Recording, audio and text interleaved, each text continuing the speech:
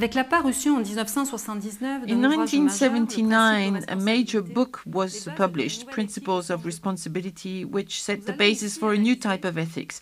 We're going to analyze the basis of Jonas's ethics and think about the interest for sustainable development. Jonas's environmental ethics are based on responsibility, accountability, which normally finds its origin in past obligations and present obligations and bears on present actions. According to Jonas, responsibility now finds its origin in the future and the obligations are expressed in the present time. The change is based on the threat posed by the power of technology made by men. Human actions must be limited because we have an obligation versus the future generations whereby we need to be responsible, act responsibly today. The nature of responsibility is therefore directly linked with our power of action because we have become dangerous for ourselves. Man is dangerous because of the power of techniques created by man. Man controls nature with techniques he does not control. The greatest example is that shown by the impact of human actions on the climate, which shows that societies are totally incapable of acting in a responsible way as far as the environment is concerned. Therefore, ethics must intervene in a legitimate way to control and limit the action of individuals that must become responsible of their actions. How? Well, with the principle of responsibility, which indicates how to act based on an obligation. Act in such a way that the effects of your action are compatible with the preservation of an authentically human life on Earth. What are the implications of this principle of responsibility? First of all, present generations have the duty to anticipate the threats that will derive from their power. Powers will be exerted on the future, and current generations must act in a responsible way towards their offspring. This means equity between the generations with an asymmetry, because current generations have rights and obligations towards future generations because they are aware of the consequences of their actions, whereas future generations can neither claim rights nor respect obligations towards current generations. There is therefore a break in the normally applied reciprocity in rights and duties. This is the reason why we cannot think in terms of intergeneration justice based on a justice of redistribution between generations. All environmental assets which have been irreversibly destroyed by the actions of current generations will not be exchanged with something else between generations in order to compensate for the loss. Only the use of the principle of responsibility will be able ex ante to limit major damage done to nature. A second indirect obligation is expressed towards nature, and this is what Jonas calls environmental justice. Natural assets are the object of obligations because they contribute to the preservation of the existence of humankind, and because they have an intrinsic value which is independent of the way they are being used.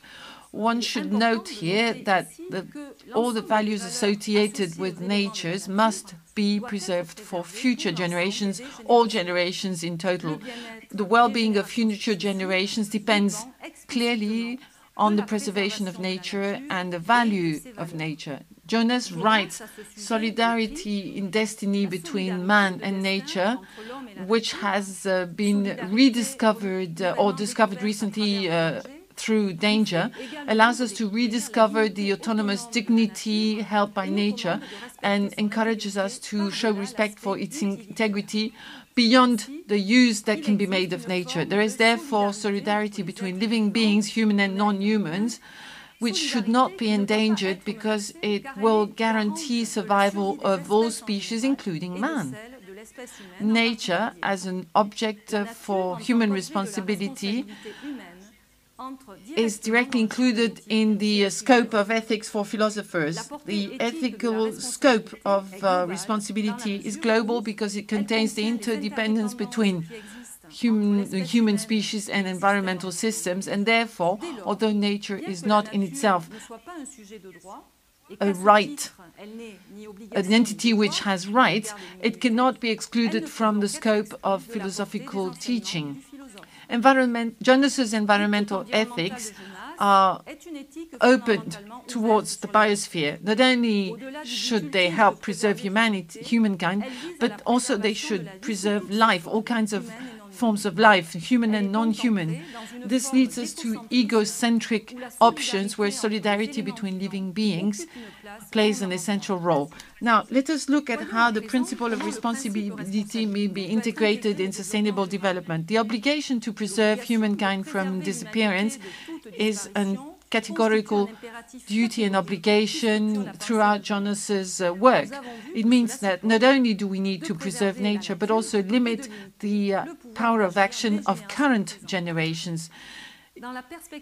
In the perspective of sustainable development, how can we make sure that an authentically human life can be preserved on Earth?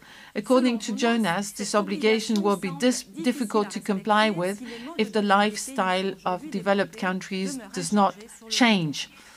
The finiteness of the planet and the ecological threat materialized by the vulnerability of nature seem to impose two very strong constraints. Therefore, we should think about using a logic of self-limitation as a requirement in order to protect environmental resources for future generations. According to Jonas, this means accepting severe restriction actions versus our unleashed consumption habits in order to lower the lifestyle of Western countries in the current period, who are so voracious that and produce so much waste that they are threatening the environment. And therefore, Jonas will lead us to a major change. The obligation towards the future determines the existence of some form of compensation between the wealthiest generations towards the not so wealthy generation. And this means also that we have to make an effort in terms of consumption. This determines what effort should be made by the current generations. There will be a redistribution between present or current generations and future generations for whom we should preserve nature so that they can inherit nature as a legacy.